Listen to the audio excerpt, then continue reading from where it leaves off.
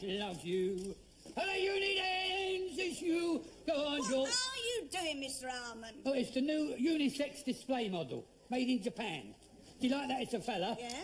Like that? It's a bird. It looks a bit odd. You're all right, I've got my rackle Welsh mixed up with me Twiggies. Oh, you are awful.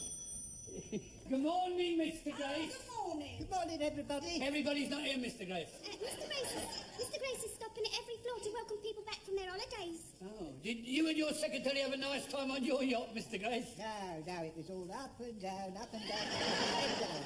Rough weather? Well, I wouldn't like to be anything else, would it? His money of my body. I think I'd rather have his money. Morning, Mr. Harmon. Morning, Mr. Rumbold. Did you and Mrs. Rumbold have a nice holiday? Oh, yes, thank you. Yes, we went to the Coconut Islands. Oh. What's happened to your head? I got hit by a coconut.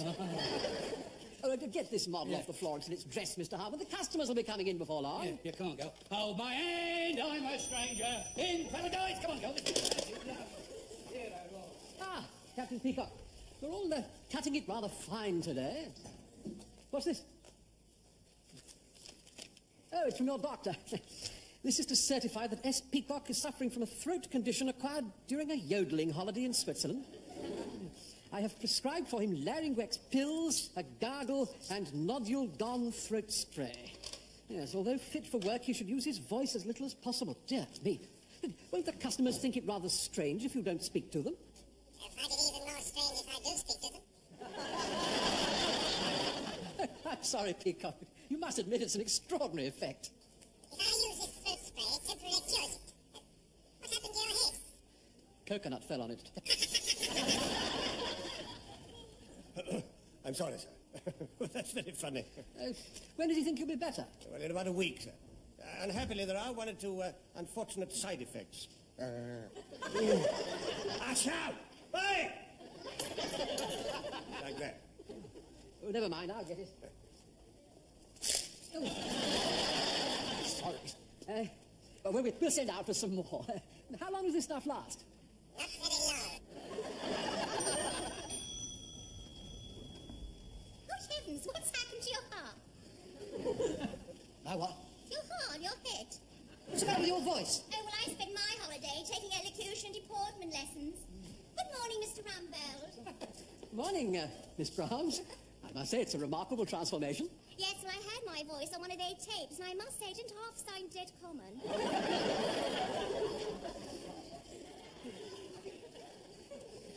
What on earth is the matter with you, Mr. Lucas? I burnt my feet in Skegness. In Skegness? Well, there was this female acrobat, you see, and she took me back to her flat. She was just showing me how to juggle with a couple of grapefruit and a cucumber standing on my head when her father came in. Well, what's this got to do with burnt feet? Well, he's a fire eater on the pier. He took one swig of paraffin from his zip flask, flicked his Ronson, breathed out, and it was towering inferno with me going head first down the fire escape. If he hadn't been short of breath coming up the stairs, I wouldn't be able to sit down either. It's a pity you didn't singe your hair. It looks dreadful. Yes, I'll get it cut right away, Mr. Rumbold. No, you will not, Mr. Lucas. You will do it in your coffee break. I trust you're not catching a cold, Mr. Lucas. Well, I wouldn't be surprised. It's very unhealthy putting your trousers on after they've been slung off the end of the jetty. I've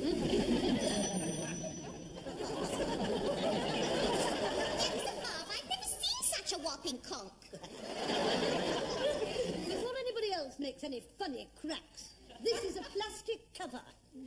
My nose caught a touch of the sun on the Costa Blanca, and this here contains soothing ointment, which must be kept on as long as possible. Now, I wouldn't take it off, Mrs. Slocum. It balances the rest of your face. When I want advice from you, I'll ask for it. Samson. Apart from the nose, I trust you had an enjoyable holiday? I did not.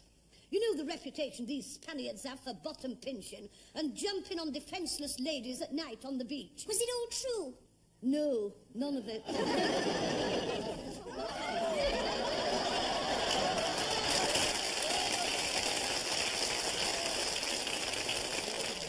As you can see, I've come straight from the airport. And you are very nearly late, Mr. Humphreys. You're lucky to have me here at all. I got a customs officer that was working to rule. What are you looking for, I said. We're on the trail of an international gang of rhinoceros horn smugglers, he said. Well, I'm not hiding one where you're looking, I said. My hold all isn't big enough. Anyway, I've only been to Guernsey. You can't serve customers dressed like that. I'm surprised they let him into Guernsey dressed like that. Well, I've got my other clothes in here. In a couple of ticks, I shall be back to my normal self. As near as I can be. Captain Peacock, how nice to see you. Did you have a pleasant holiday? Yes, very nice. I'm going to take the mickey. I'm sorry I am. Don't go, Mr. Humphreys. I have a small announcement to make. Excuse me, Mr. Rumble, before you start sparting, I've got Captain Peacock's throat spray from the chemist counter. Oh, thank goodness for that. He got a throat infection during a yodeling holiday. Has that made it all right? Yes, thank you, sir, for the time being. I caught it during the Alpine horn competition. Unfortunately, my team were all using the same horn, and I was in last, and in the excitement, I forgot to wipe the end. Well, that can happen when you're in a hurry. Now, as I was saying, I have a small announcement to make. Yeah, Mr. Humphreys, Mr. Lucas. Now, as you know, Mr. Tebbs is taking over as head of the gentleman's department. And I must say, Mr. Humphreys was considered for the position, but the board felt that he was too young. I'm disappointed, but flattered. Mr. Tebbs, are you there? I'm here, Mr. Rumble, waiting and eager. This is Mr. Tebbs. Morning. I think he's known to most of you.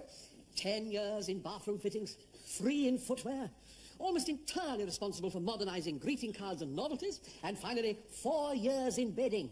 You've left out soft furnishings. Have I? Yes, that was between bathroom fittings and footwear. How long were you there? 18 months. Mr. Tebbs was also 18 months in soft furnishings. Yes, I resigned when they introduced bean bags. Quite right. Yes, well, with a record like that, I'm sure we're all honoured to have him with us.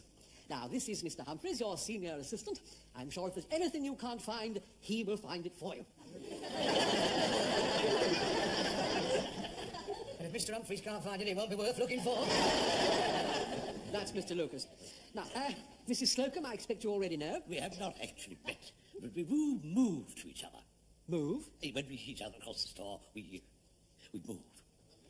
I always thought you had a stiff neck. This is Miss Brahms, ladies junior. Delighted to make your acquaintance, I'm sure. Captain Peacock, of course, I know of old. He's quite a legend, Grace Brothers. Very nice to have you on our floor, Percival. Thank you, Stephen. Well, it's like a Steve's already.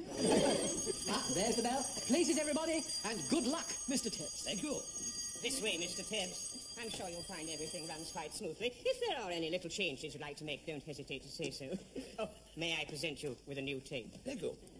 I usually work at this end, and young Mr. Lucas looks after that end. Oh, no. Oh, no. No, no, no, no. No, no, I'm afraid I won't do it all. I will work at that end, and Mr. Lucas will work on this side of you. There. That's much better.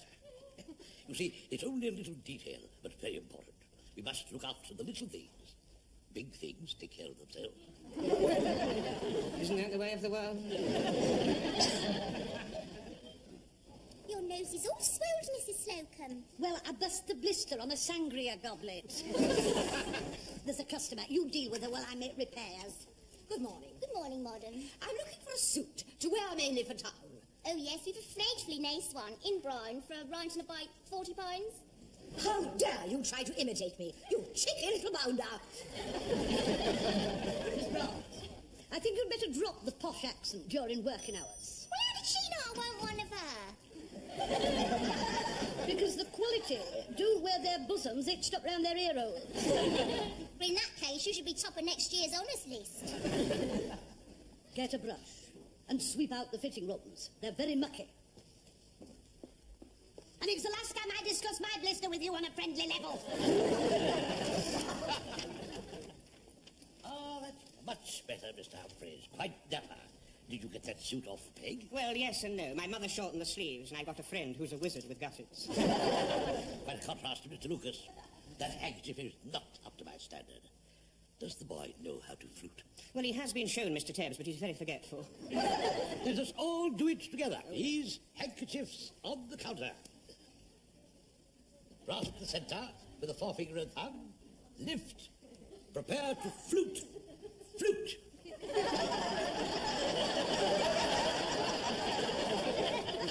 think you'll find a little starch in the water, we'll put that way. It's nice to know there's a cure.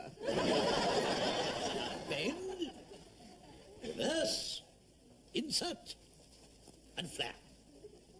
Now that's how I want to see them every morning. Just so. I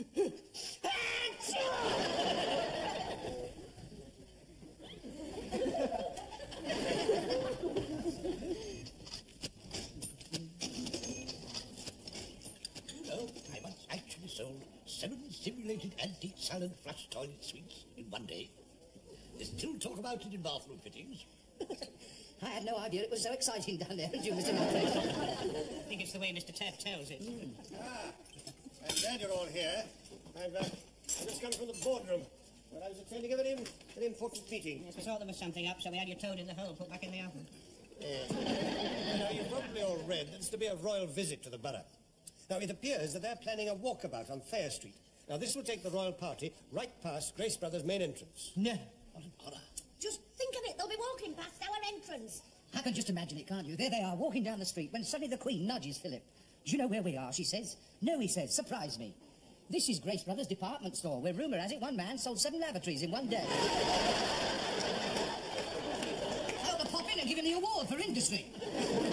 I find these young people with their communist attitudes very tiresome. Well, Mr. Lucas may well joke, but if the schedule permits, the royal party may very well come into Grace Brothers for a little informal shopping. Oh, the Queen in our store. Well, of course, we have had a queen here before. What exactly are you suggesting, Captain Peacock? Queen Mary accompanied King George V as part of the Jubilee celebrations. Did he buy anything? His Majesty did express interest in a Homburg, and naturally it was given to him. What, without paying? It's protocol, Miss Brown. If they express interest in something, it is automatically given to They them. might have Charles with them. He might express an interest in Miss Brown's, and we'll have to send her up to Sandringham. I have read that royals have married commoners before. Commoners, Miss Brahms, but not dead common commoners. You're being right rotten to me today. Well, you was very rude concerning my bust, and I'm very sensitive about it. It's a very ticklish subject, isn't it, Mrs.? You're a very naughty boy. Do you think that the royal party might actually come into our department? Well, our orders are to be prepared. You see, so young Mr. Grace wants us to be acquainted with the correct procedure. I therefore have to ask you all if you will volunteer to come in after hours. Speaking for the ladies, it will be an honour, and I am unanimous in that. I agree entirely. And speaking on behalf of the men, we are ready and willing. That just leaves you, Mr. Humphreys. Mrs. Slocum's right. You are a naughty boy. Mr. Ted, has your department rehearsed what you intend to do? Well, I hear that our Mr. Humphreys has a rare talent in these matters, so I've rather left everything to him. Mr. Humphreys. Yes. Young Mr. Grace will bring the royal couple up in the royal lift, and I thought it'd be rather nice when they arrive at the department if we give them a polite and loyal round of applause, like this. Oh, yes, it's charming. I like what I'm hearing. Oh, good. Oh, don't answer that. That's the signal that they're on their way up. Mrs. Slocum and Captain Peacock have consented to stand in for the royal couple. Places, everybody. Yes.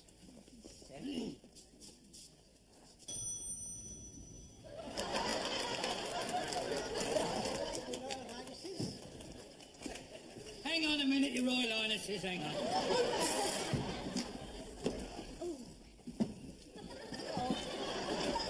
No, stop. No, Mr. Harmon, this red carpet will have to be at the bottom of the stairs. Oh, all right, if you say so.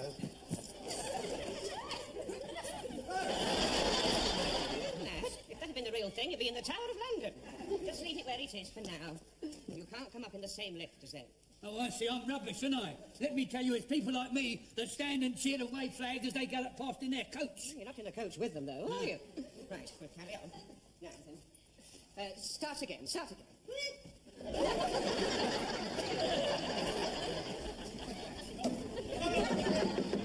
you are, you see, I don't even know how to work the lift. Hey, now, Mr. Grace, he's gone off with the Queen. Well, I'm sorry, Your Majesty, my elbow must have caught the back. Well, accidents will happen. Better if we start again inside the lift. Yes, but hurry up. Now, all of you, stand by for the applause. Are the royal couple ready? Oh, get on with it. Right. This way, Royal Highness.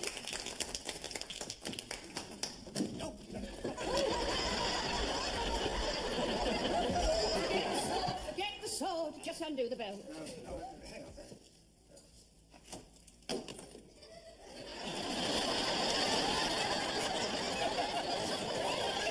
The effect we were looking for. He's wearing Grace Brothers' wife, Franks. To entitle us to by appointment. Shall we start again? No, carry on. I should like to introduce you to the gentleman of the gentlemen's department. Mr. Grace, you can't do it from up there. Someone will have to get me down then. Mrs. Slocum, the Queen doesn't dash upstairs to bring Mr. Grace down. Come stand next to your Prince Consort. Mr. Rumbold, will you help him? By the time he gets down, they'll be back at the palace. Look, wouldn't it be better if you stayed in your office and we could tell you all about it when it was over? No, I'm going to be here. Give me a chair. Mr. Grace, you cannot sit down in the presence of the monarch. Well, it's either that or fall down. It's quite all right. We understand. Hey, on, Mr. Grace. Now, then, say your words. What were they? Well, you wrote them down. Oh, yes, so I did. I wonder what was in Come there. here. There we are. Now, that's your gas bill. Fill a fan, ring top bell and go straight up to the 3rd floor. No wonder you couldn't get down those stairs. I haven't got my reading glasses. After me, it gives me great pleasure It gives me great pleasure to welcome you to welcome you to Grace Brothers Gents to Grace Brothers Gents Department. Department. Here, how come she's been introduced to the gents first? Yes, I was wondering that. Yes, supposing she wants to go to the ladies first. Well, we'll just have to hang around for a bit. Now, we'll take it from where the royal couple approached the gents department. Right, hang on, let me get to my position. Right, go! Stop. Wait. Men's wear. Oh, hello, Mother. No, love, no, I can't talk now because I'm rehearsing for the Queen's visit. No, not to your place, dear. No, here, at Grace Brothers. Grace Brothers, where I work. The vicar's with you? Well, what's that got to do with me? Well, I can't help it if his church roof's leaking. Look, I'll tell you what. Under my mattress, there's an old football sock full of pound notes. No, don't give him the money. Give him the sock. Come there, roll it up and bung it in the roof of the church and pray for a drought. Sorry about that. Now, where were we? My husband and I was about to approach the gentlemen's department, and could you please get a move on? These shoes are playing havoc with my bunion. Carry on. Mr. Lucas, you're going too far.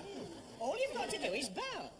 Your Majesty, it is a great privilege and an honour for a humble store such as ours. Mr. Rumbo, you can't bow with that plaster on your head. It's macabre. Do I have to make some sort of gesture of respect? Well, if you're going to bow, we'll have to couple it up.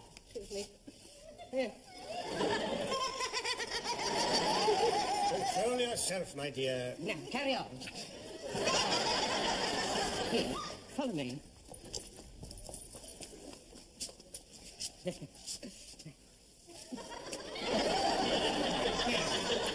Let's be serious. This is a moment you're going to remember for the rest of your lives. Now, you will start from the foot of the stairs. Go back a bit. Mr. Grace. Mr. Grace. The Queen's here. Oh, yeah. Just a minute, let me get in position.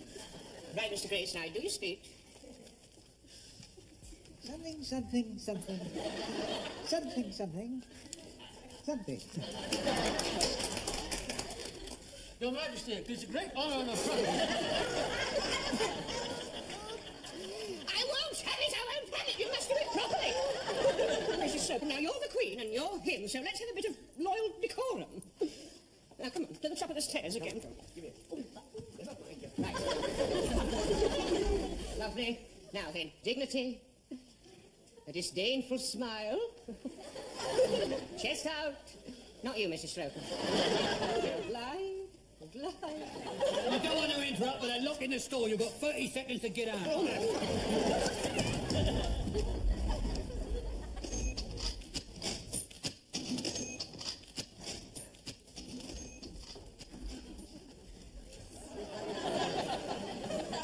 The royal party's already in the borough. You ladies from display should have finished by now.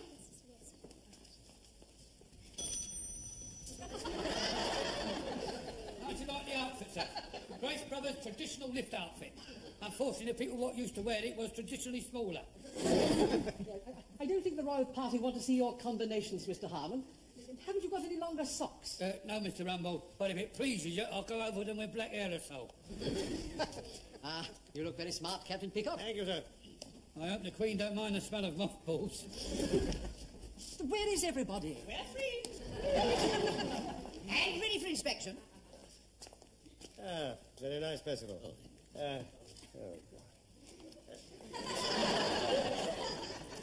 Humphreys, is it necessary for you to stand like that? Like what, Captain Peacock? Like that? Yes, it is. Why, Mr. Humphreys? Because I've got a big moth hole just there. How I got through all those balls, I shall never know. Probably bat moth. So it is necessary for me to stand like this. Mr. Humphreys, won't you find that a bit of a strain? Funnily enough, it feels quite natural. Ladies, are you ready? Oh, Miss Brown, that's quite eye-catching. Yes, where's Mrs. Slocum? Oh, she's just fixing her cornet. Me coronet. Captain Peacock, I hope you don't mind the sash. Only I didn't want to be confused with my junior.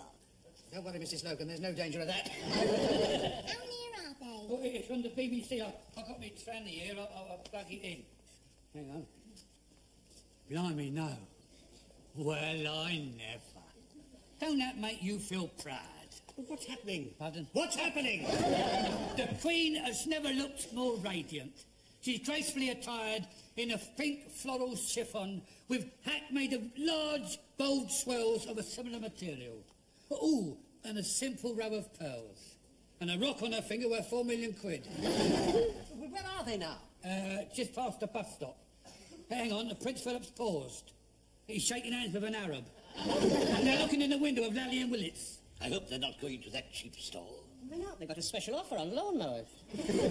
Let's all go to my office. We shall be able to see them from there, from the window. Oh, I could get excited. Oh, there she is. Hello. Oh, Miss Brown's control yourself. Oh, the swells on a hat are bold, aren't they? Why does the prince always have his hands clasped behind his back? Well, perhaps he's got a moth hole as well. Isn't that charming? Look, a little girl is giving her a bouquet. And now the Queen has given it to Philip. Oh, Philip's handed it to the mayor. The mayor's given it to an alderman. He's giving it to a policeman on an horse. Oh, yeah, and the policeman's given it to the horse. I think the horse has enjoyed it more than anybody. Oh, let's have the commentary. Here. And on this lovely sunny day, the royal party pause once again in the High Street to shake hands with the crowd. Then, giving a cheery wave and led by the Queen, they cross the road heading towards the entrance of Grace Brothers department store. I wonder if they'll go inside. They're going to come in. I know it. They're going to come in. A couple of minutes, we could all be shaking hands. Mine are shaking already. The moment they come in, back to your posts. The royal party are pausing at the entrance of Grace Brothers. There seems to be a whispered conversation. They're probably wondering whether they should go in or not. Prince Philip is nodding. Look out! Missed it by an inch. There's obviously been a change of plan. The royal party are running to the car. They're in the car, and the police are clearing the way through the crowd, and the car accelerates into the distance, and they're gone, leaving behind the happy, waving, cheering bystanders.